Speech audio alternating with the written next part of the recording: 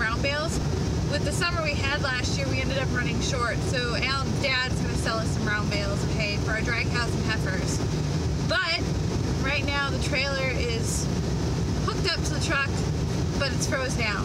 So Alan's going to go get the skid steer, try and get it unhooked.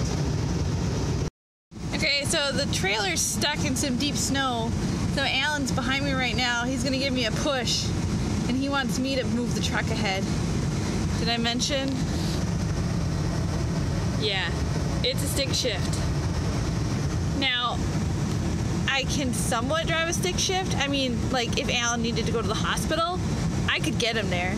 It wouldn't be pretty. Ah, I did it! He's scraping the snow off the trailer.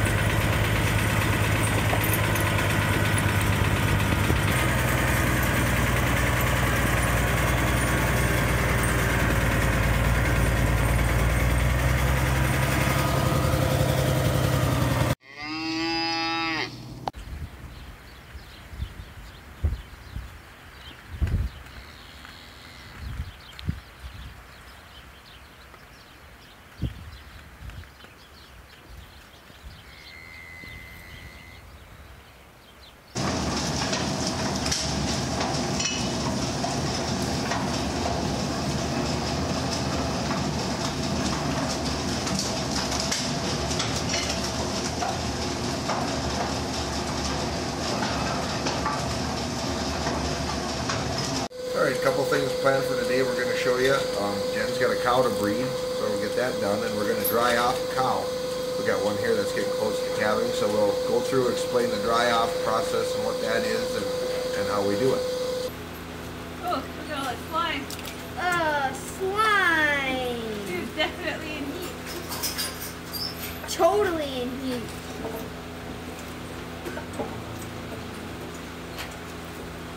I'm not even. Oh, there's one. Get out of here. Come on.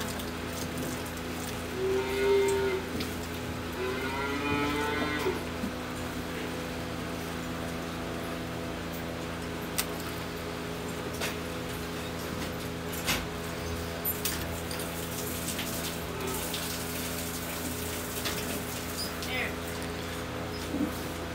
Deep yet, Mama?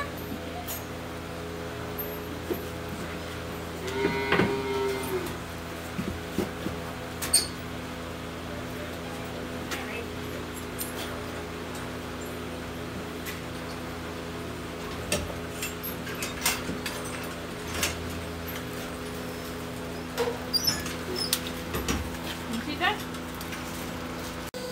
Alright, we're going to finish milking her out here, get all the milk out of her. Not that she's not milking very much. Typically when we dry a cow off, we do it about 60 days before they're due to calf. She's a little bit longer than that, but her milk production has dropped off. After they calf, when they hit a certain high spot in the milk production, then it just slowly starts dropping. And so she's really, I don't know what her last test was, but she's not milking very much. But we'll get everything out of her, and then I'll show you the rest.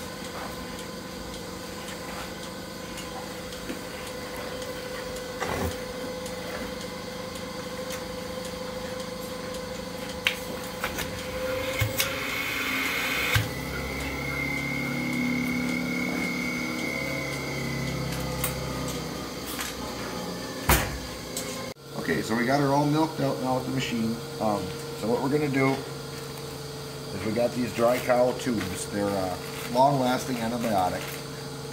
We put one of these in each quarter. And that just helps when they're not being milked to prevent any infection or anything. They're not 100% foolproof, but they do help. Some people don't use them. I don't know, we had better luck with them. So that's what we're going to do there. I warm them up first, especially when it's cold out like it is today. It just absorbs better because this stuff will get really thick if it gets too cold. It doesn't absorb into the quarter as well. So we've got an alcohol pad here. We'll take that and we'll clean off the end of each teat really well so we don't get any dirt, any bacteria, or anything like that in there. There's always going to be a little bit of milk left in there, but get the majority of it out. Clean the end off real good. We'll take the end off of the tube. Put it in there. Push that in each quarter.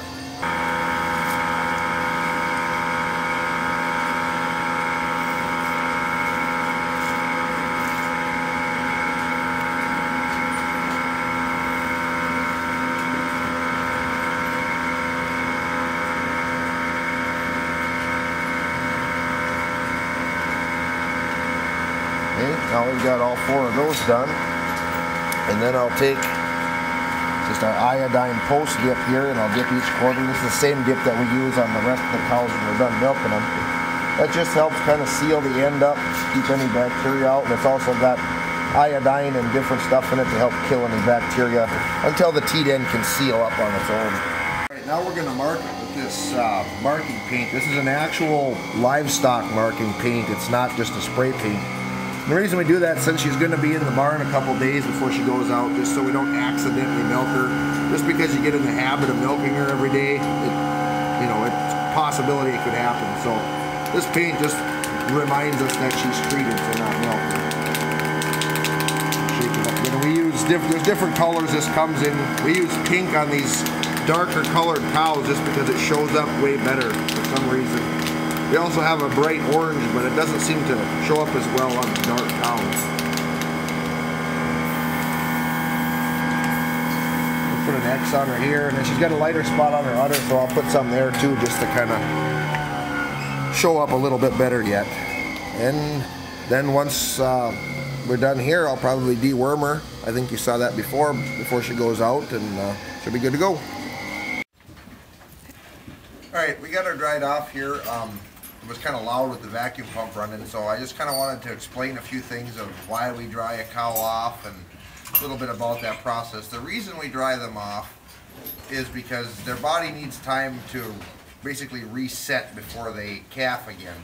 If you just kept milking this cow right straight through and didn't dry her off at all, didn't quit milking her, she would just run out of milk basically not far after she calved. So when you dry them off, we treat them with an antibiotic.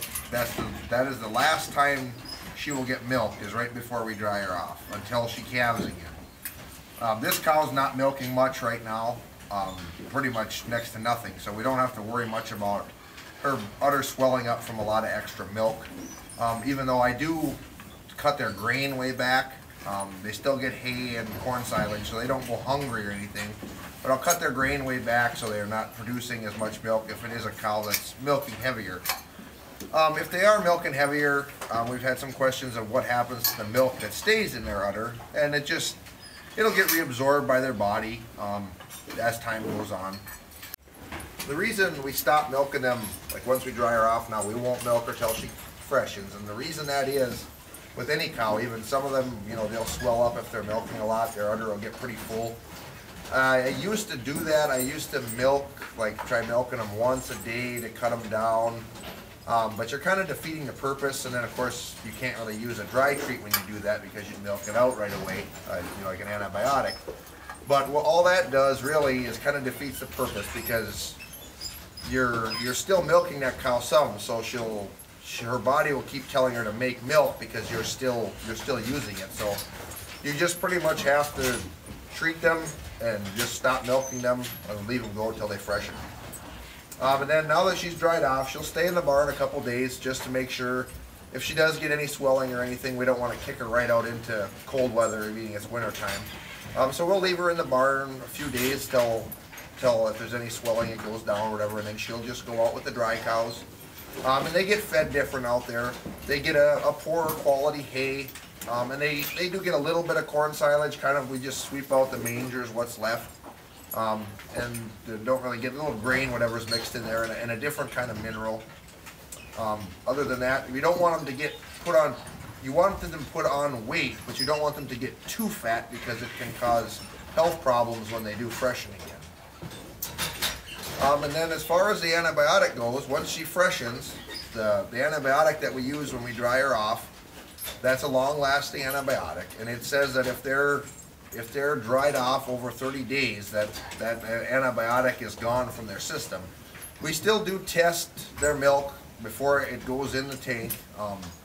The calf, obviously, it gets the first colostrum milk for 2 or 3 days usually until that's gone, and then they'll go to a milk replacer. But we test that milk first, and once our test shows no antibiotic, it'll go in the tank. If we have milk that goes in the tank that would have antibiotic in it, and the truck would pick it up, that would be what they call a hot load of milk.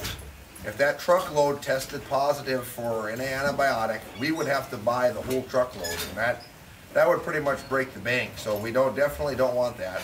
Also, our son is allergic to antibiotics, and we drink our own milk out of the tank, so that's another big deterrent. So that milk is tested. We test it here.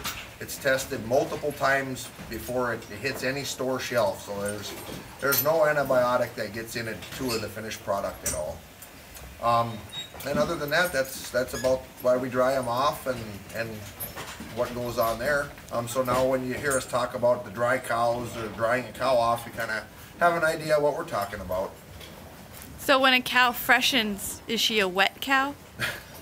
I don't think so. And then before we let her out with the dry cows, we also will deworm them. Typically we use an oral dewormer and one that pour-on that goes down the back.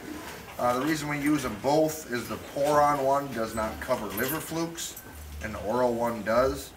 So kind of gives them a double hit on a couple different kinds of worms and stuff. So that's why we use 2 different ones.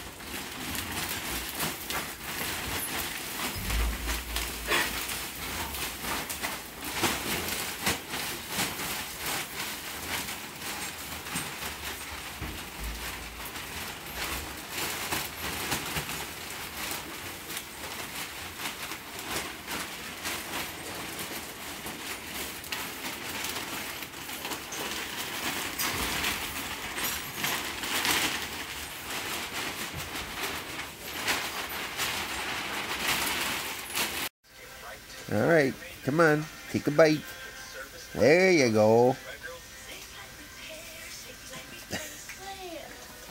You're supposed to keep it in.